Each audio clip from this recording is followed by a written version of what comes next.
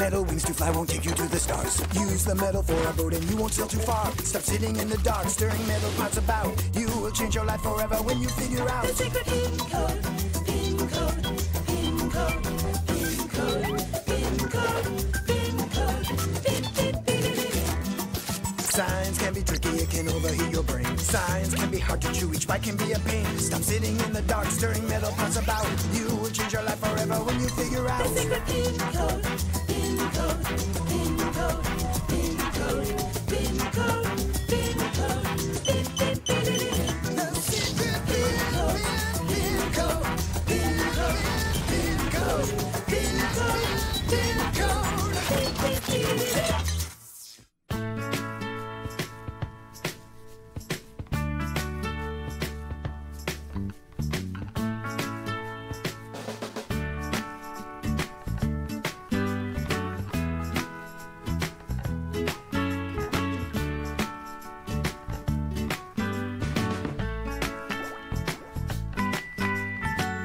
Phenomenal!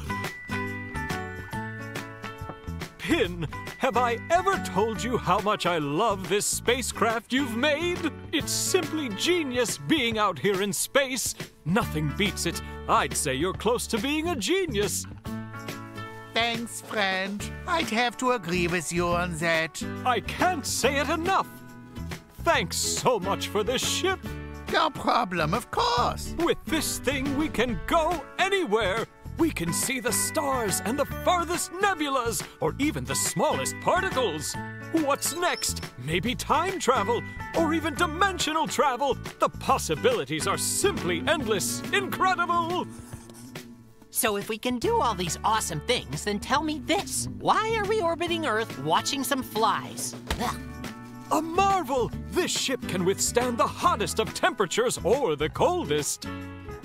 Don't you know this ship has saved us from imminent disaster more times than I can count? It's almost disaster-proof. Phenomenal! I wouldn't mind a disaster right now. It'd be exciting. No. Oh, crash of little faith. We'll be just fine, I think. I trust Pin's engineering knowledge wholeheartedly. Yes, fine indeed.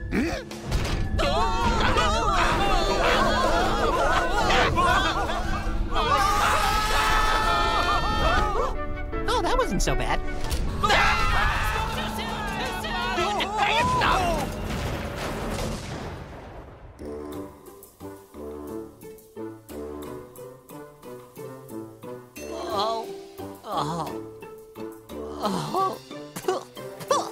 Holy carrots! Hey, everyone okay?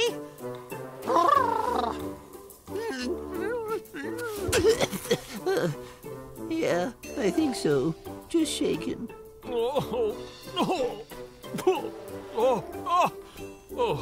Wow, we're lucky. We're all out. If we were in any other spacecraft, I think bouncing down to Earth might have had a lot more disastrous results. Yep, it's thanks to Pin's mastery that we were able to survive that crash. What a feat! Pin must be okay. His technical prowess will get us all back on the ship in no time at all. You guys know what this is?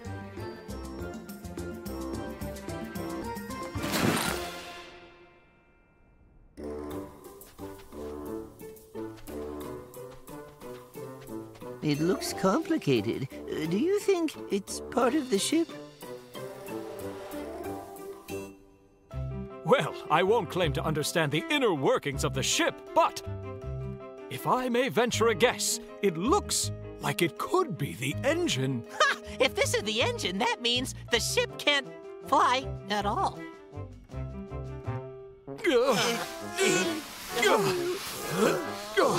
I'd say Pin crashed somewhere over this way. In fact, it can't be too far if the engine is here. You better be right. Well, you wanted a disaster crash.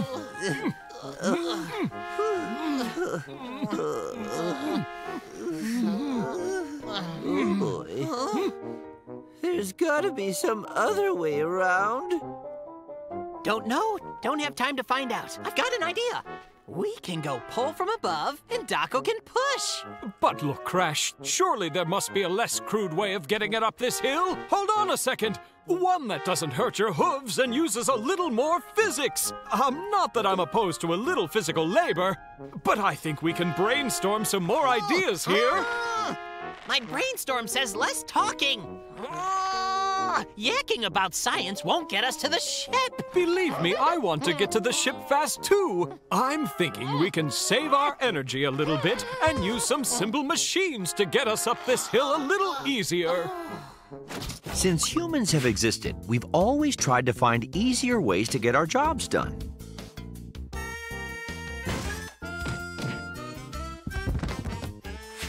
See? Nice work. It doesn't always make sense to put in the maximum amount of effort. We can find simpler solutions in using the things around us. The concept is called simple mechanics. We first figured it out when we needed to push really heavy things up a hill. As you can imagine, just pushing something uphill can be super hard. But with simple mechanics, we can make a longer slope that decreases the incline. Now it's a whole lot easier.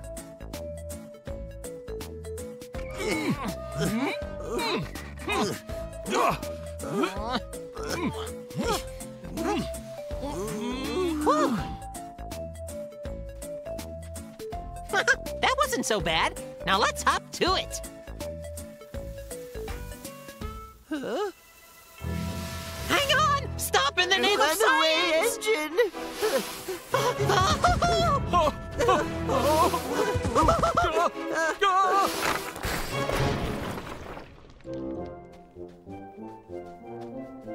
This is easy, no prob. Here's my plan. First, we need to dig several miles of underground desert tunnels. But can't we just lift it? Well, I know I could, but... Nope. With the three of us, it's completely impossible. Time to live in the desert. But don't forget how simple mechanics can help us out. Like a giant electric crane, does that count? Oh, I think we can come up with something. When we need to lift something heavy, increasing the length of a slope can be helpful. But sometimes it just isn't enough. When that happens, we need to use another type of simple machine, one that helps with vertical problems. A pulley. Pulleys let us change the direction of the force we're applying. It takes less effort and allows us to redistribute the weight. But it looks like you might need more help. Ta-da! 2 pulleys. By adding more pulleys, you can decrease the amount of effort needed to lift. Each pulley you add means a little more help. And that means that 5 pulleys are better than 1. Good luck. Huh, that sounds fine and all, but where on earth will we find one?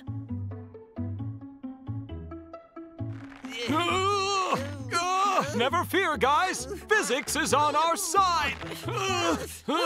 Every time you open your mouth, it's one less muscle helping us out. Come on. Yes! Whoa! It's working! Are we lost for good? I don't think so. We've only been walking in a straight line. I'm sure by the time we get back, Pin will be there. He'll have fixed the ship, and we'll bring the engine. He'll probably be so glad we'll have... Oh. So, this is new. This one's gonna be fun, you guys. If there's one thing I'm good at, it's throwing a bunch of rocks.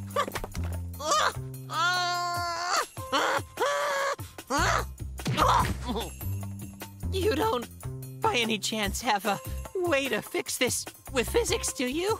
I actually do. There's a simple machine for anything. So we've gone over slopes and pulleys. These are some of the best ways ancient humans learned to move heavy objects with the least amount of force. However, things aren't always so simple. Sometimes you can't help having obstacles in your way. That's life, right?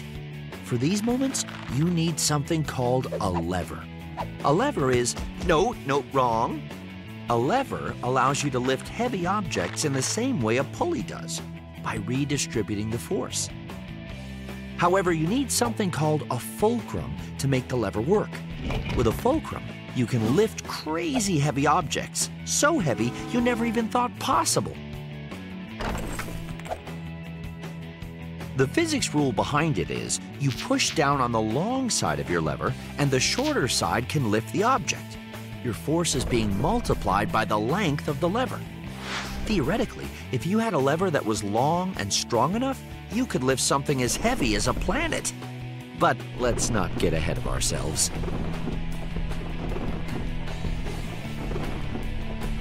You already know how levers work if you play on a seesaw or use a wheelbarrow. Even a simple broom. Fishing rods use the same technique in their reels. Scissors use the same concept, and so do nutcrackers. See, I bet you've been using levers your entire life without even knowing it.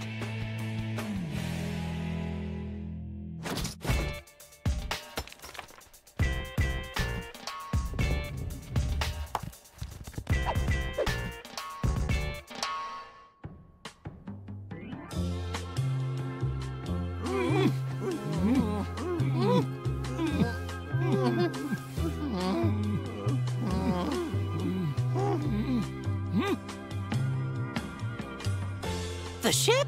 We're saved! We did it. Let's go down! I bet he needs the engine. Looks like he's just fine without it. Hang on! You need your engine! Stop! Don't leave us. I can't You take bring it. that magnificent ship back Pin! here! We have your engine! Pin! Stop! Oh, you're alive! I'm glad you made it back in one piece, Crash. I was about to take to the air to see if I could spot you in the desert, but you beat me to it. I knew your ship was impressive, but this is wild! Don't worry now. We've brought back the engine safe and sound. What are you talking about? The engine's inside the ship. Nothing was damaged. Then what's this thing we dragged back? Oh, that old thing is basically a pile of trash. It hasn't worked in years. I was waiting for a chance to throw it out. You all seem tired. What's wrong? You walk far? Well, I suppose physics can't help us in every situation. Like give us common sense.